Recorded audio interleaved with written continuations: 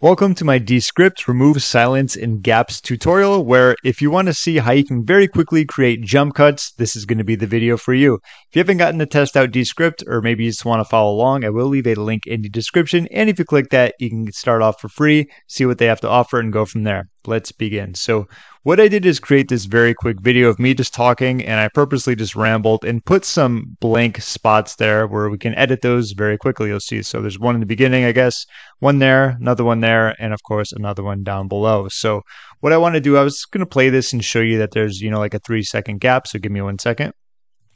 Cuts very easily.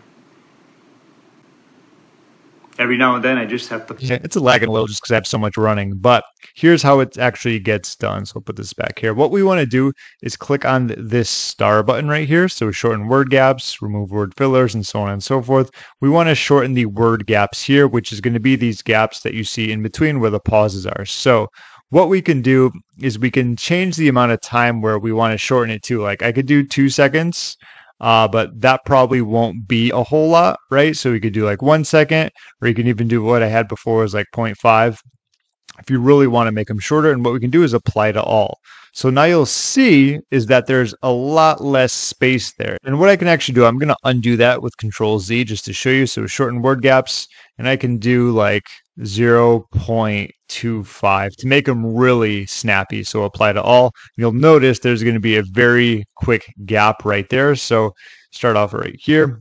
And what I want to do is just, I'm going to play this, and that's pretty much going to be the tutorial. Like I said, it only takes a few clicks of your mouse, and that can save you a ton of time, especially if you're doing a video where you have your gaps in there, and every time there's a gap, you can just tell it to, hey, cut that off, and then you'll be good to go. So thank you so much for watching, and enjoy. There might be some lag, but you'll be able to see how it works.